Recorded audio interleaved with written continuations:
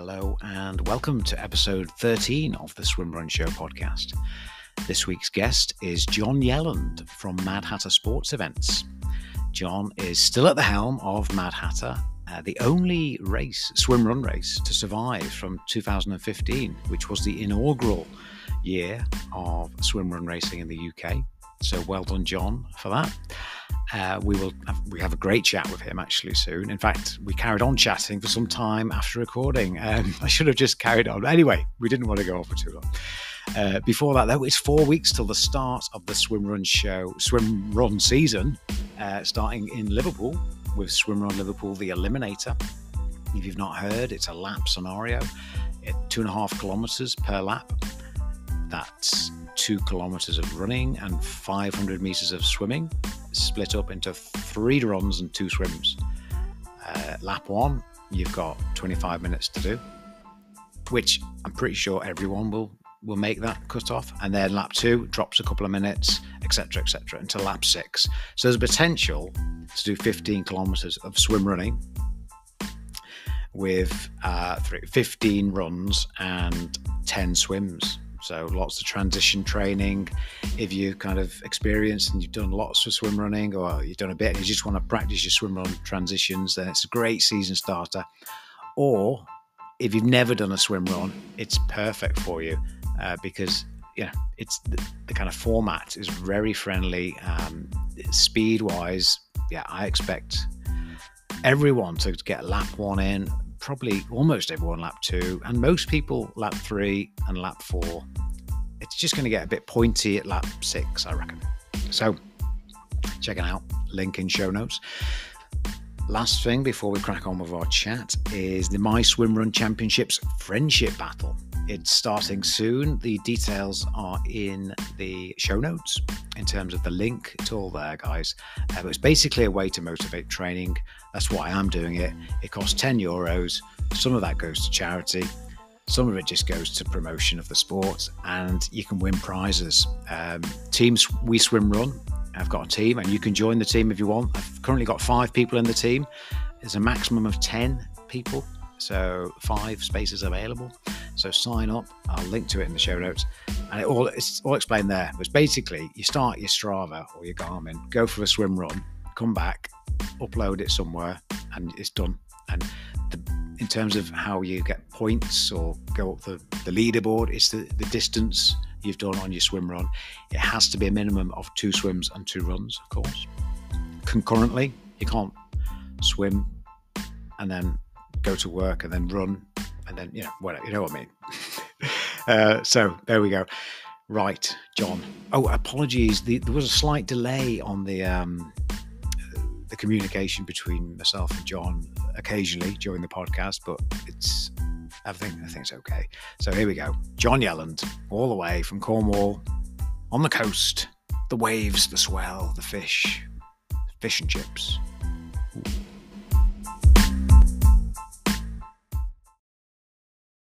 Okay, so John from Mad Hatter Sports Events over in Cornwall. How are you, John? Yeah, good, thanks, Mike. How are you? I'm good. I'm getting excited about 2024 season now. Trying to work out what I can enter and what I can't enter.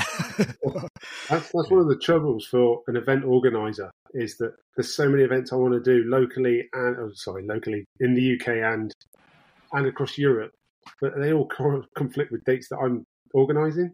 Yeah, it's horrendous. Yeah, horrendous.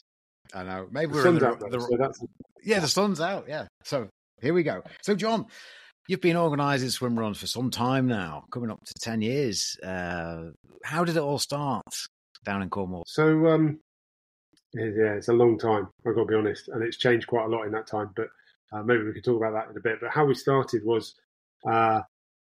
we were invited. We used to work with a triathlon shop in Newquay, who were involved in all sorts of things. And one day they said to us, Newquay bid business improvement, something or whatever it is, and Surf Lifesaving, Newquay Surf Lifesaving want to put an event on in Newquay to prove that Newquay can host the World Surf Lifesaving Championships. So this event was to kind of prove that we could organise stuff in Newquay in the summer So they came to us and said, would you guys be interested in organising the event? And we went, yeah, definitely. We'd really be interested. What have you got in mind? And they went, we want to do a triathlon in Newquay in August. And we just went, really? Cycling around Newquay in the middle of August? Just no. So a few weeks prior to that meeting, I had, I think it was on Transworld Sport or TV program like that. I'd actually seen swimrun. I'm pretty sure it was Attilo World Championships in Sweden. And I thought, do you know what? Could we do something like that? So the three of us who were in the business at the time got together and we set out an idea and took it back to the guys, and they went, that'd be a great idea. We'd love it. So we got involved with that, and then we were involved with that for a few months, and then all of a sudden it was just getting too political, too many parties involved. So the three of us had a meeting and we went, do you know what? It's just too difficult to do it in Newquay.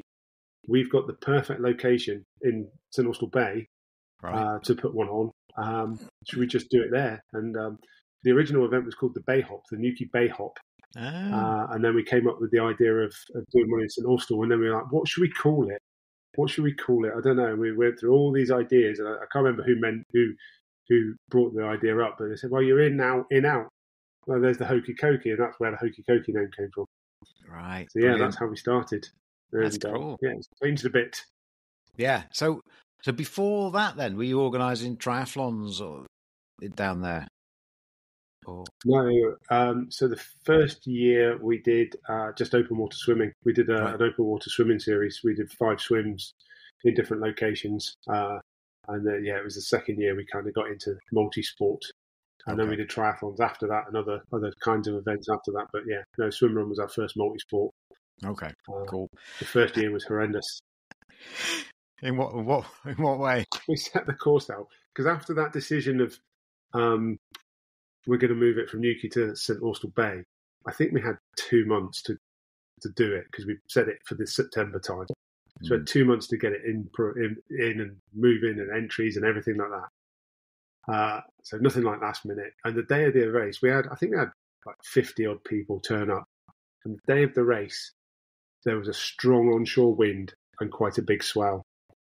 And Martin and John, who were the other partners in the business at the time, wouldn't let me go anywhere near the sea because they were, I would just stress about the whole thing. So it was challenging conditions, and one girl broke her foot. Funny enough, she's never spoke to us again. But it was an interesting day, and a very interesting day. Good stuff. And that first year, actually, we decided not to have any rules at all. So you literally could do what you liked.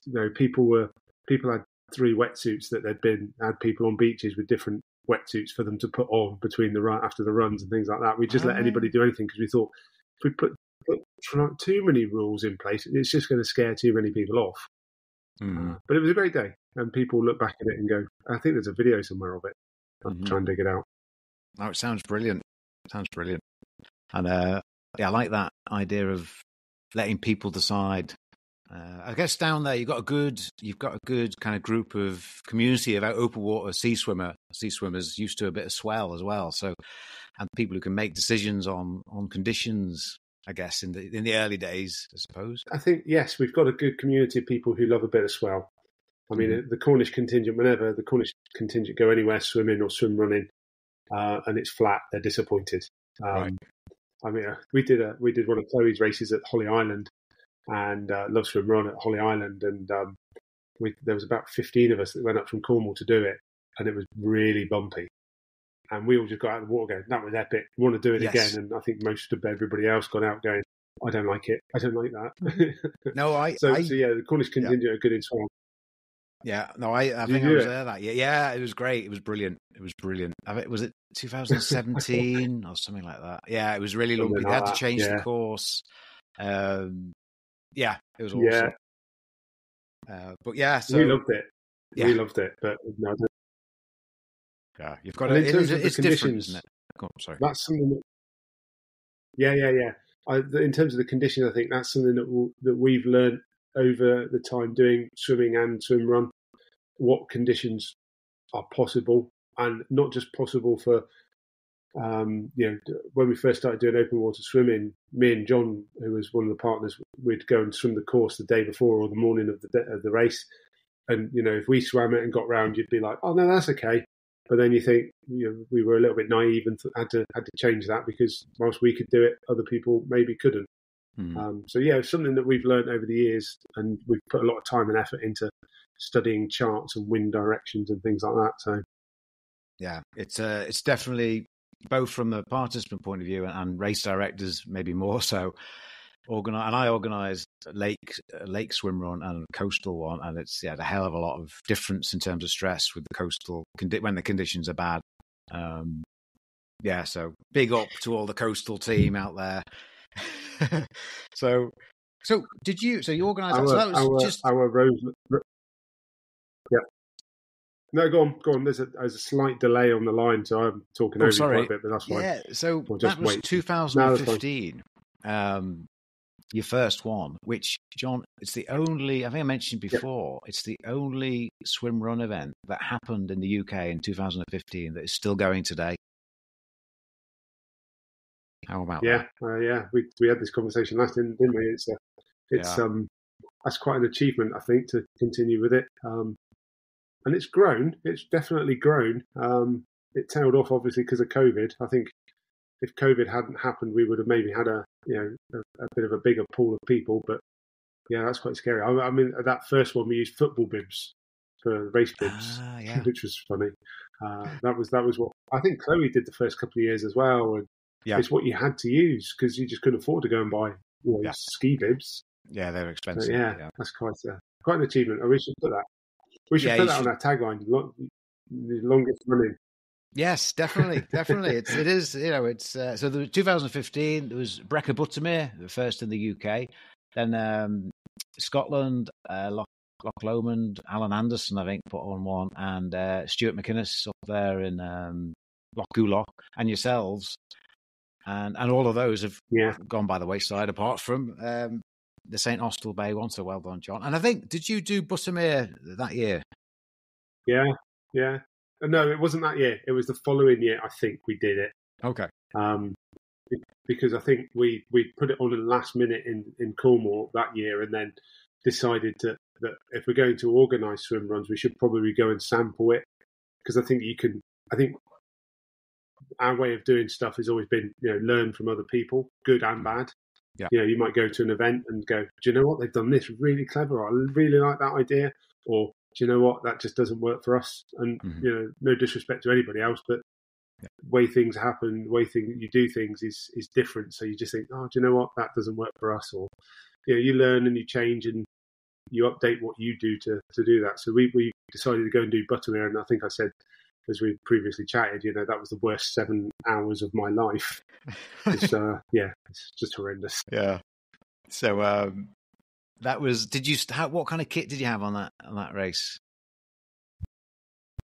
Yes, so we managed to blag some.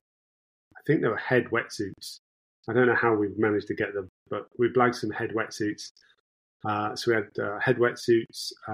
We used ice bug trainers, zero drop ice bugs. Pretty minimal. They were used predominantly for OCR racing.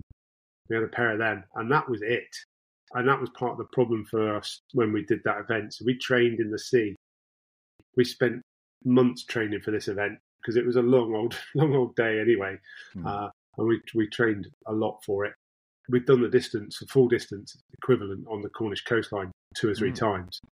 And then when we got to Buttermere, we had all the same kit. We looked the business. We looked professional, I got to say, up until the start of the swim. We had no paddles, no pool buoys, no tether. And whilst my partner was a very good swimmer and it had absolutely no impact on him, I nearly drowned. That was an interesting introduction to swim run.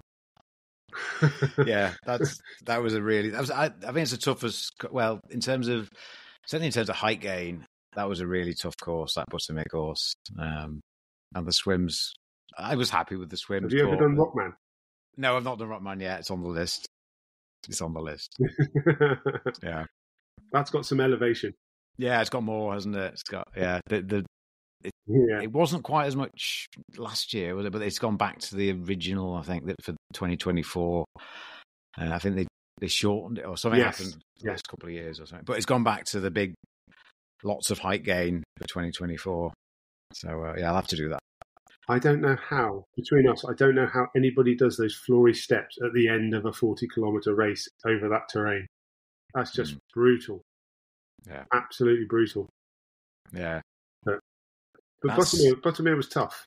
Yeah, definitely. And for teams, like it was back in those days, it was the evolution of you just didn't have a clue. It was the same for me and my partners. We didn't start with any gear apart from a wetsuit and trainers, and then you just worked out, didn't you, over a couple of years, a few races, and it was a good way to learn because lessons that are learned hard kind of stick with you and it helps in the end. But so let's have a little look on that race. As I said, we go on. No, go on. Finish about the race. Oh yeah. So in respect to that, we had nothing on that race, and we suffered, or I suffered. John didn't. I suffered. He just laughed at me the whole way around. But we, like you say, it's a development of what kit you use and what you can use. So I think the next race we did was in a lovely race actually at the end of the year in Roses in Spain called the Marnaton Captain Cruz swim run, and we decided to go out there for a little holiday and a race out there, and we used pool buoy and small paddles on that race, and we did okay. But again, the difference between my swimming and John's swimming was quite a challenge for me because he would just go and I'd be flapping around at the back, worried about letting him down or not being able to keep up. So we did that, and that was better. And then I think we went to do a Love Swim Run race up in Llanberis and had bigger paddles, pool buoys. And the day before the race, we swam in the lake, did a crossing, and then John said to me, "Do you want to use a tether?" I was like, "No, I'm not being pulled by anybody. I don't care. I'm not being pulled. I'm too proud to be pulled around." And he said, "No, come on, let's try it." So we tried it, and I got to be honest, it was a game changer for us in terms of a team, because all I had to worry about was where that rope was and not get caught up in the rope, and he did the swimming, and that was just an absolute game changer for us. And I think we went on to win it that year. The teams, anyway, I think it was.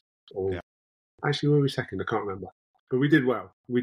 But that was largely down to the fact that John was towing my heavy backside around the water.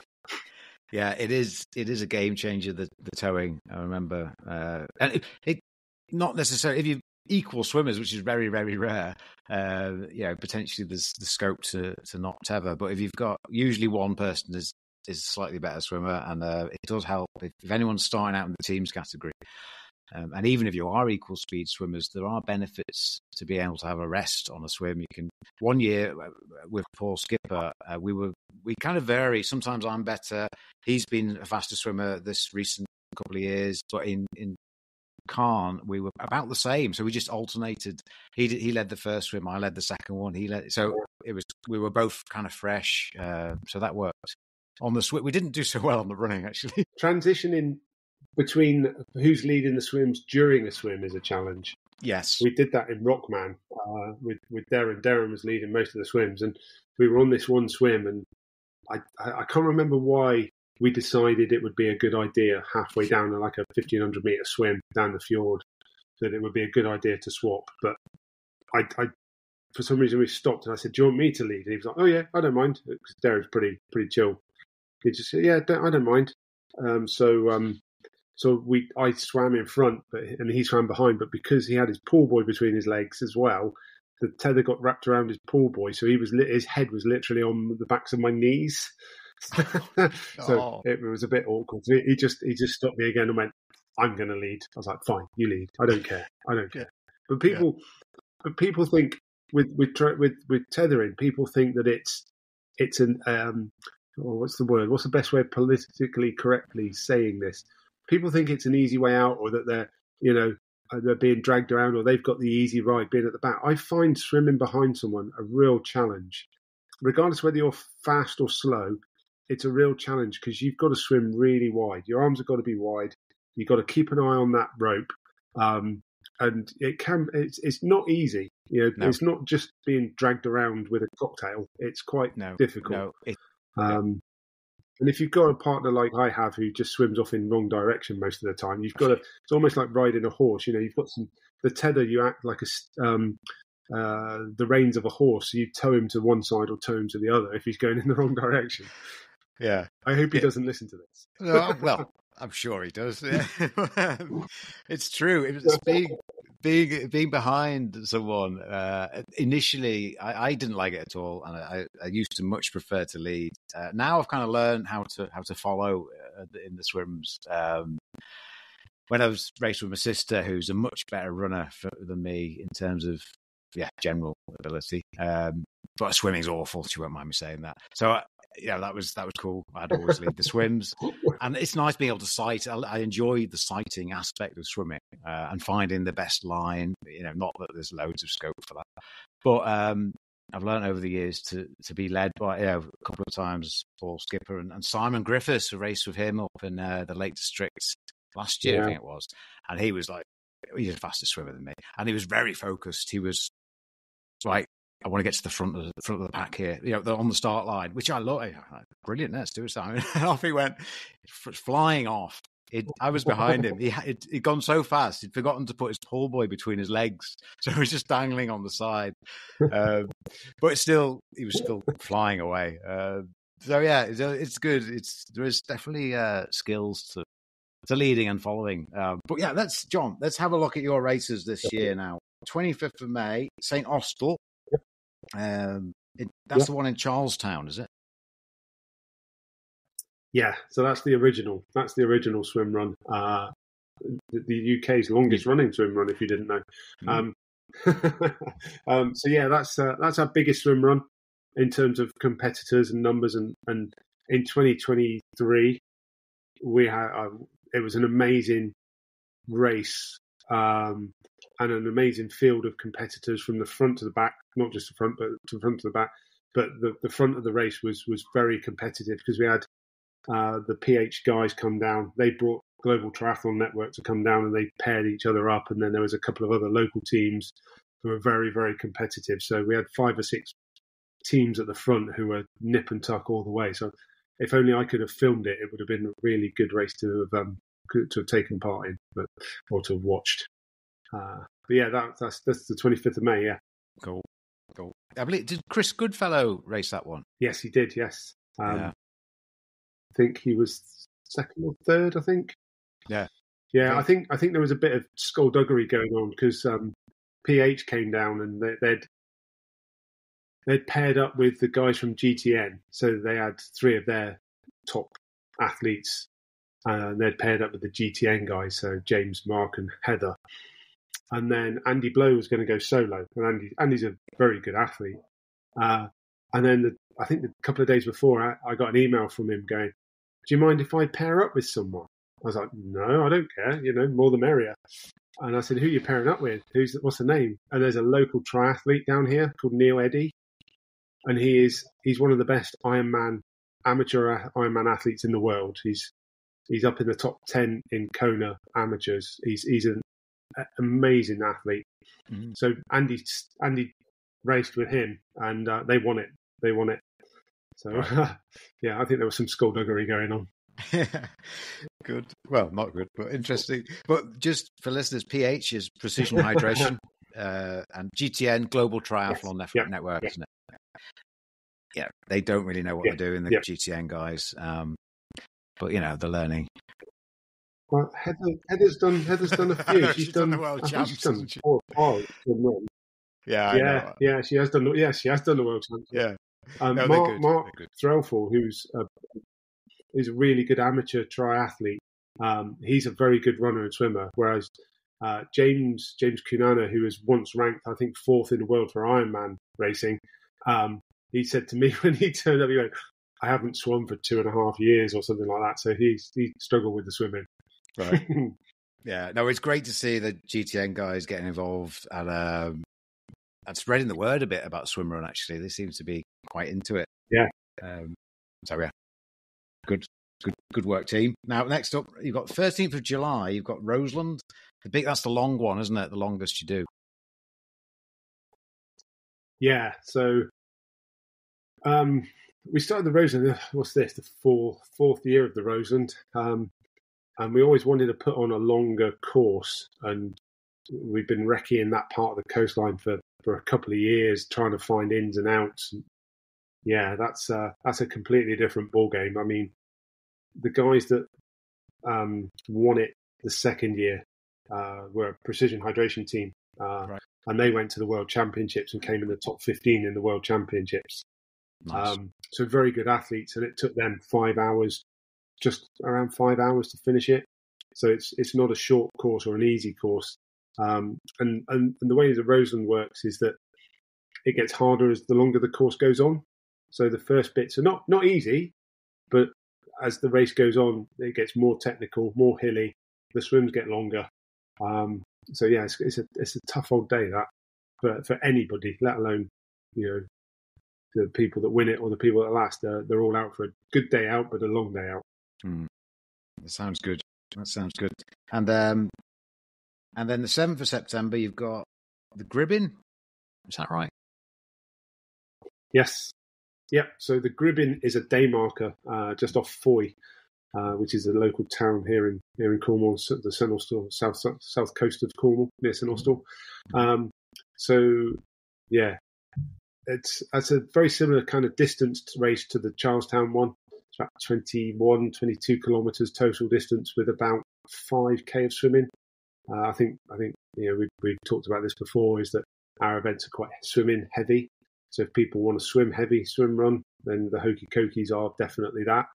But yeah, the Gribbins are stunning. I think it's probably actually the prettiest course of the three. Right. But this is only our second year doing it, so we learned things last year from it that we'll implement this year to change.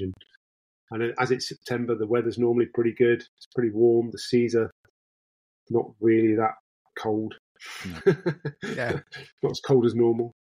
A few jellyfish around. Yeah. So on the temperature, so the May one's probably the cooler water, isn't it? Then your July, a bit warmer, and then September's still probably the 7th of September might be the warmest water, mightn't it?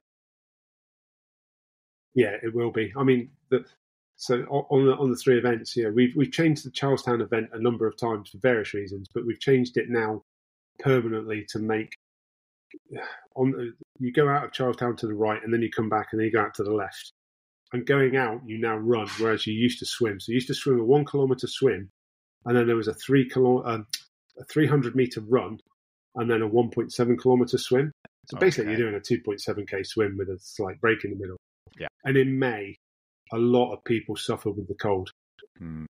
So we've changed that now, so that swim is at the end of the race, which doesn't make it any easier. In fact, probably makes the swim a little bit harder. But you have broken it up with a swim.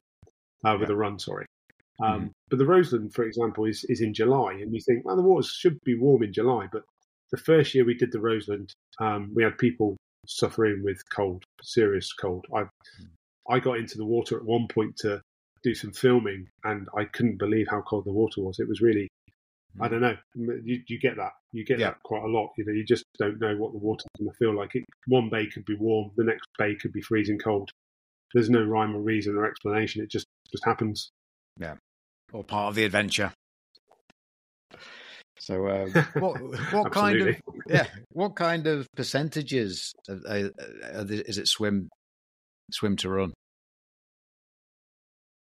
So I think most of ours are around the 27%, something like that. So Charlestown is, I think it's just under 20 kilometres total distance. This is the long course, 20 kilometres total distance with, I think it's around 6 kilometres of swimming. So that's quite a big percentage. The Roseland is around 27%. I think that's got 38 kilometres total distance with 9 kilometres of swimming over 9 swims. And then the Gribbon's probably the less percentage of the lot. But that's still in the 24-25% Okay. So yeah, we like our swimming, so we like to think that there's a good percentage of swimming in there. And I think my view personally, and again, this is my view, and everybody's healthy or welcome to do what they want. But I think it needs to be, for me, a good swim run. I like them to have a lot of swimming in it, good percentage, because it evens it up. Because a lot of people can run, not everybody can swim, so it does even it up. Yeah, I think it is important to have a good amount of swimming. Ideally, it's kind of the same amount of time swimming as the same amount of time running. Is a nice way to look at it. Obviously, terrain can. I guess that depends on how fast you swim, though, doesn't it? Yeah, and how fast you run. Yes. But... Yeah. I mean, a lot of ours are coastal path, so it is technical running. So the Charlestown one, for example, you've got coast path, you've got muddy trails, you've got a 1 kilometre beach run, you've got sand, tarmac, so you've got everything in there. So you all find a bit of everything. Last year we even had cows obstructing the coast path. Nice. Wildlife. Did you say move over? Okay. Yeah, exactly. I'm going to end this now. Okay, so that's the swim runs. You mentioned earlier offline the swim swim run, was it? Yes. Okay, tell us about that one. Alternative triathlon, early year alternative triathlon. So it's a 750 meter swim, a 1.5k paddleboard, and a 6 kilometer run.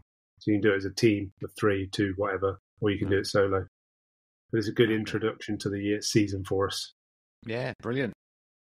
How long do people take to do the 1.5k? The front of the pack on the paddleboards, roughly. That's an interesting thing. So we've had a team of chaps who have won it every year, right. And a lot of that is down to the fact that they're three good athletes, in one really good swimmer, one really good runner, and an amazing paddleboarder. Right. So I don't know. I would guess his is 1.5k, 10 minutes, something like that. He's flying around. Yeah. Especially in good conditions. If it's a bit bumpy, it's a bit more slow. But yeah, I mean, it's a fun event. So there's no real rules around, you must do this or you must have this type of board or that type of board. Yeah. Last year it was so bumpy, everybody knelt on their paddle boards. Right. But it's just a fun event, really. It's really actually one of my favourites because it's just a good laugh. Yeah, that sounds fun. That does sound fun. Just on that relay kind of point, I've just remembered Roseland this year, you're potentially allowing relay option. Is that right, John? Yeah, yes. And as of this moment, no one has actually taken us up on that. I don't think. Okay. Hang on. No one's taken us up on the relay. It's a relay. So it's basically splitting the 38-kilometre course into 12.5, 13-kilometre legs as a team of 3. So you will do each of those. One person will do each leg, but they will do a swim run, a 12-kilometre swim run, pass the timing chip and the timing and the bib on at a transition zone, and the next person can go on. It was just an idea that we had with a friend of ours who said, we'd like to do it like that because we can't do the 38 kilometres, but it'd be nice to do as a team. Yeah. But yeah, we've put it out there. I don't know whether many people or anybody will actually enter to do it, but it might be an interesting way of seeing the coastline and having a day out with your mates. Yeah, definitely. So it's good that it keeps everyone's got to do swim run, haven't they? There's a 12k swim run. It's like 3 different. Yeah. Everybody, 3 people are doing the 12k swim run. Yeah. Cool. Okay, well, I'm sure someone will sign up. Maybe a few.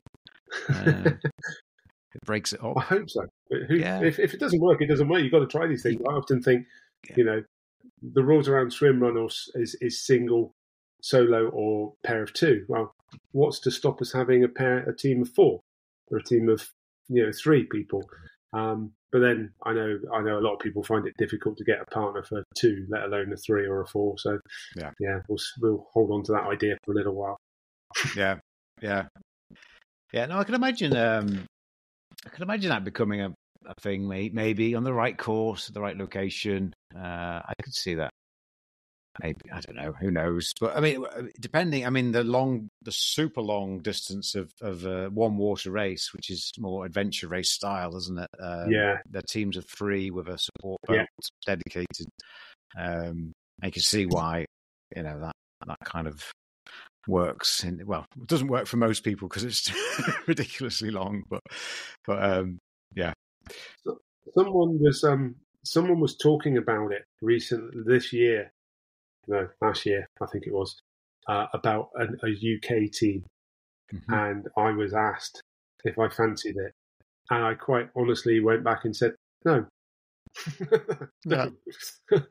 I said, being in the water for that amount of time just doesn't appeal to me. Yeah. Well, I'm putting together a team for 2025. I don't know who asked you, but yeah, we'll have details on the teams assembled. The squad, in fact, it's more than because someone might get injured, Really? right? Yeah, some people might. I'm going to be Yeah. on the boat unless it goes wrong, where lots of people get injured. But yeah, I'm putting together a team for GB for 2025, and yeah, shout out, guys, if you want to be in the squad, do get in touch. No. John's cowered himself out. But yeah, I'm counting out. I'll be water boy. Yeah, I'm hopefully have more data next episode. In fact, or certainly in the next couple of weeks, I'm going to have more details on that. So stay tuned. So, last thing, really, John, is you've heard of British Swimrun. You were involved in some feedback with the whole setup, and well, as all the organisers were across the UK, really. As much, well, some are more involved than others, but everyone's kind of tuned into it. What you excited about that, or have you got any thoughts going forward for the future in the UK? Really, I think it will be a good thing once it gets settled in. I think there's a lot of stuff that needs to be worked through and defined. But the guys that are doing it are doing a really good job at that as we speak. So I think it can only be a good thing for UK swimrun to maybe grow participant numbers and help us all out in terms of races, because we do have a small pool of participants at the moment. We're trying to encourage and introduce people to the sport, but you get the same old questions. I don't understand it. So hopefully, if we can get a UK governing body or whatever, UK swim run up and running, then that will help us with that. Help us to be able to send a message out to people. So yeah, I think it can only be a good thing. As long as we don't get tied down with rules and stuff like triathlon and things like that. But I don't think that's the way. So we've all fed into that. So that shouldn't happen. So no, I think it'll be good. I think it'll be good. Yeah, cool. Yeah, totally agree. And you can. The great thing is like the 2023. I know there were pilot kind of rankings, but it's all out there from all our racers. Anyone who took part in them last year can see the points from each race on the website. So yeah, that's kind of nice for people to see. I know some people like that. Some people aren't bothered about that at all. But it's just another aspect, I guess. It depends where you are in the ranking, doesn't it? Yeah. If you're near the top, it matters. Yeah, true. It would be really interesting though to see, get some form of British Championships going, because various people lay claim or mention certain names in the breath of the best swim runner in the UK. So it'd be really interesting over a distance or multiple distance to sort of work that out and see who is the best swim runner in the UK. And maybe if we could get that sorted and then make that an entry to the World Championships, we could maybe actually start to look at putting British athletes into the World Championships and focusing those teams together to try and go and win it over the Swedes and everybody else. But that might be a long way off. Yeah, I won't be there, so it doesn't matter for me. Yeah, no, I totally agree. Actually, I've forgotten about that kind of aspect of it, really. But yeah, it would be awesome to put tried and tested British teams, male, female mixed, into the world champs, and going to win it, because at the moment we're not going to win it. But I think we've got the athletes who could win it with a little bit of definitely. I think we've got the athletes who can do it. I think there's 2 or 3 people out there at the moment that are doing swim run that could probably do. I mean, I think last year Chris Goodfellow and Piers Valance, they did pretty well. I think they were top 15 off the top of my head. Yeah, but even those guys who are very quick were quite a way behind the Hugo and Max. I mean, those boys, unbelievable. Yeah, I feel like I even tied Max's shoelaces together. Yeah, that's a good idea. Cool. He still won. Yeah, didn't help. No. But I think for me, it's the athletes who haven't started swim running yet who will need, in order to win, they need to start swim running in order to get on the podium at the world champs. And I don't, to be honest, I don't mind being beaten by Sweden. It's not so bad, but being beaten by France and Germany, it's just, it's not good, is it? We're, long story, you don't have to use this, you can cut this bit out, but me and Darren signed up to do a race, and we're off to Portugal this weekend to do one.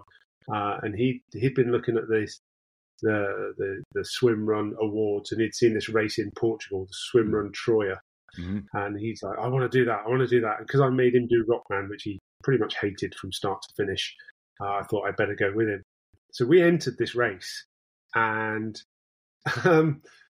we've actually ended up in the My Swim Run Championships European Championship race. Yes. How we're in there, I have absolutely no idea. So we'll probably be last, but that's going to be fun if I'm actually fit enough to race. That is, but so we've ended up in there. That would be interesting. I guarantee you won't be last, John. I think you'll do all right. I think there's a lot of beach running, isn't there? Oh, are there good teams? Yeah. Okay, I've not seen the start list, so I'm kind of just trying to be positive here. Yeah. No, it's fine. We will probably be last of all teams, let alone mixed male or female, having seen the teams in there. Okay. And to be fair, there's not that many teams doing the European Championship race. Mm-hmm. But I'm suffering with injuries to shoulder and calf. I can hardly run at the moment, so we're just going to go. We ended up in it by accident. Mm-hmm. So it'll just be a laugh. Yeah, definitely. I was looking at that. I wanted to do that one actually, but I've got to work that weekend. But it looks good. It looks like a great place to go. So good luck with that one. So I'm not convinced about it. Not for any other reason that it's too flat for me. I like a bit of elevation, and it's all sand running, and I hate it. That's why I don't do the Hokey Cokey, because it's got a kilometre of beach run in it. It's just horrendous, and it just injures me. So I don't know why I'm doing it.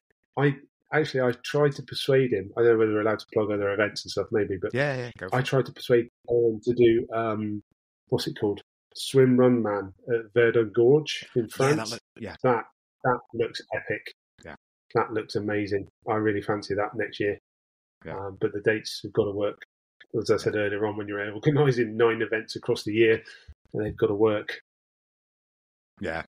Just now, I know shoes. It's one of those topics, and I wasn't going to bring it up actually, but because it's all sand, have you considered what shoes you're wearing, or are you just going with your normal swimrun shoes? Well, I used to. I don't really have a pair of normal swimrun shoes. I used to wear Vivo Barefoot. Mm-hmm. They used to sponsor us, which was great. But that partnership ended, and I didn't want to particularly spend a huge amount of money on them, which they are quite expensive shoes, just to wear in a race. And if you're not used to wearing zero drop shoes, then that's a challenge in itself. So I went to Adidas Terex, and I've been using them for a while, but then I thought, I bought some new shoes for this race. I know you should never wear new shoes for a race, but I have worn them in a bit running on beaches around here. So I'm wearing, what am I wearing? Innovate Trail Flies, I think they are. Nice. Because they're quite wide. They've got a wide toe box, light, Yeah. So yeah, that's my kind of choice. It could be completely the wrong choice, but we'll find out on Sunday.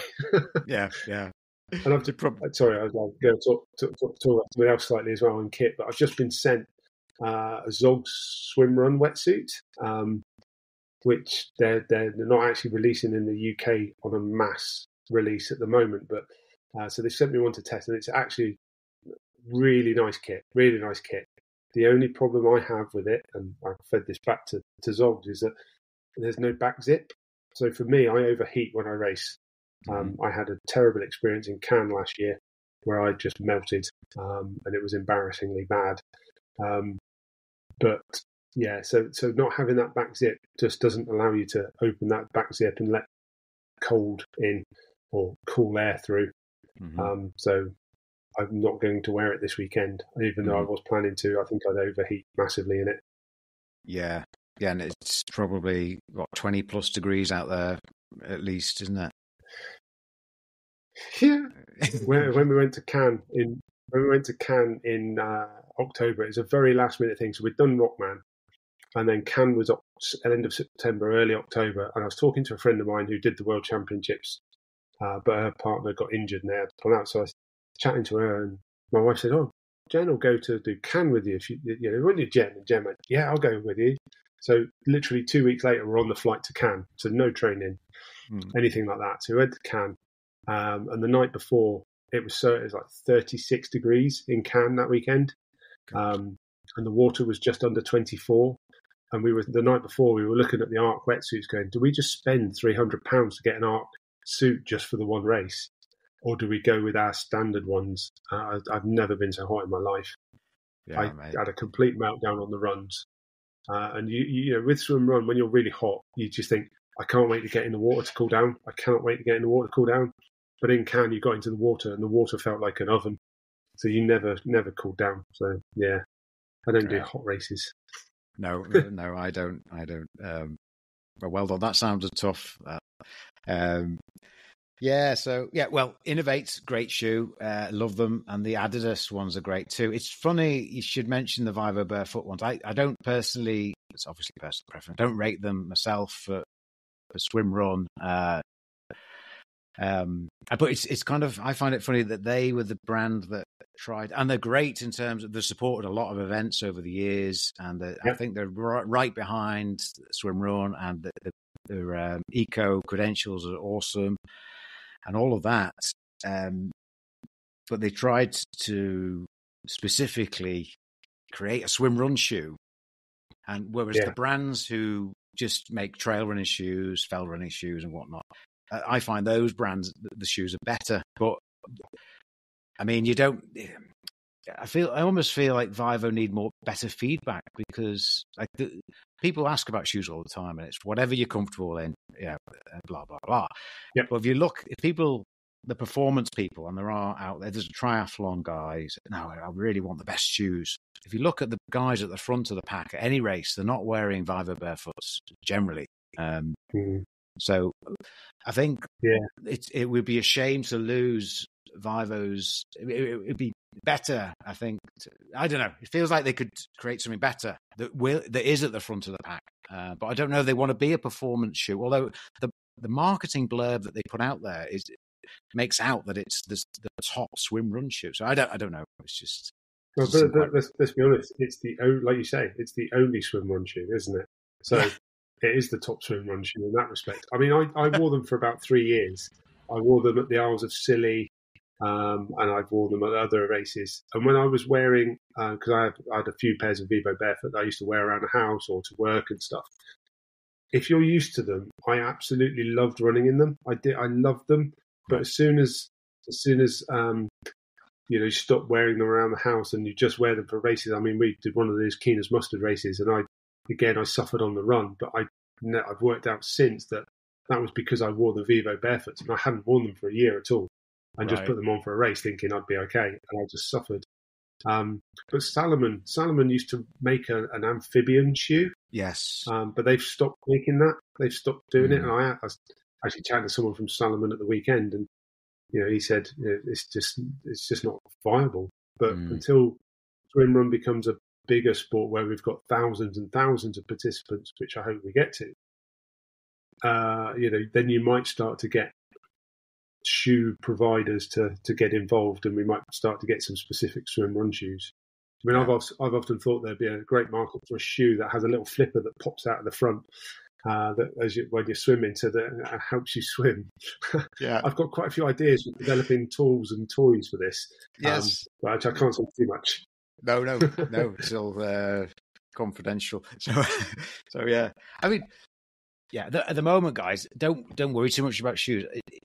As kind of we've said it, there isn't a need either from a commercial point of view or from an actual need for a swim run shoe, because fell running and running in British trails is basically running through water all the time and puddles, and the Adidas ones, the Speed Ultra, the ones I've used recently, are awesome for me in swim run, and the Innovate ones I've used for years before that, and so yeah, there we go. Waffle on about shoes forever. But it's the same. It's the same as all kit, though, isn't it? People go, "What kit do you wear? What kit do you wear?" And I just say to everybody, it's personal preference. Yeah. I could tell you what I wear, but actually, you might find it's rubbish what I wear for you. But we say to people who are coming to do our first swim run, "Oh, do I have to buy a wetsuit?" If you've got an old swimming wetsuit, cut the arms and legs off. That's basically, for all intents and purposes, what a swim run suit is. It's slightly different, obviously, but you can do that and get away with it. But we've had people that have done our Hokey Cokey in Charlestown in full 5mm surf suits and done the whole run. And you think, wow, are you nuts? But, you can do it in anything.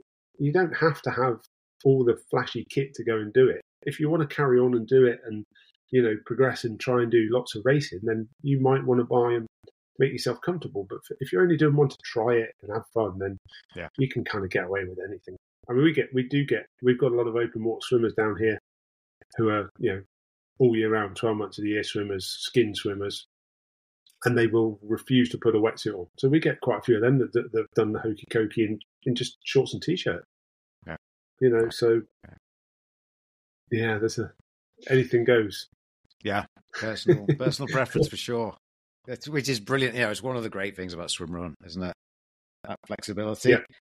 So there we go, John. It's been great chatting, and I'm trying to make it so I can come to St. Austell on the 25th of May, because I really want to do one of your races.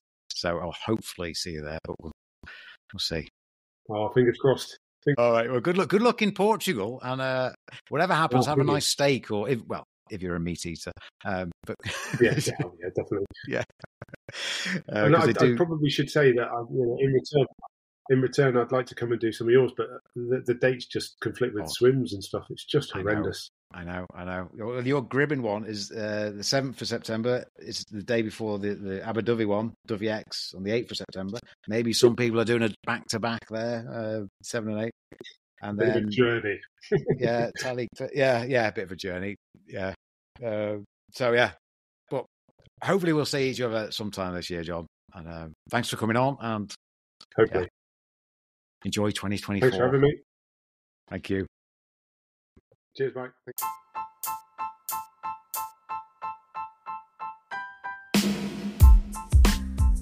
Okay, thank you for listening, guys, to John Yelland from Mad Hatter Sports and myself having a good old chinwag, which continued after I pressed stop recording. So there we go. Had some off-record chat. Nothing too exciting, though. Don't worry. What else? I do want to shout out to the WeSwimrun team members on the My Swim Run Championships Friendship Battle. We have Peter Jervis, Rhiann Roxburgh, David Molinario, Gary Cartwright, and myself. That's 5 of us, all in the team. There's room for 5 more if you want to join. I'll link to it in the show notes, as I say. And if you're in Liverpool or Abu Dhabi and want to train, give me a shout on Instagram or whatever, and maybe we can train together. I'm using it to kind of motivate the old training and trying to beat some of these European countries. There's a lot of German teams, a bit of French action there, some Dutch. let's get involved. Let's get out there. What else? Oh, yeah, basically anything I mentioned, you can generally find it on the website, WeSwimrun.org, somewhere. That's it for now, guys. Hopefully, it's getting into really busy season, so the podcast might be dropping to fortnightly. Let's just see how things pan out in the next couple of weeks. Bye for now.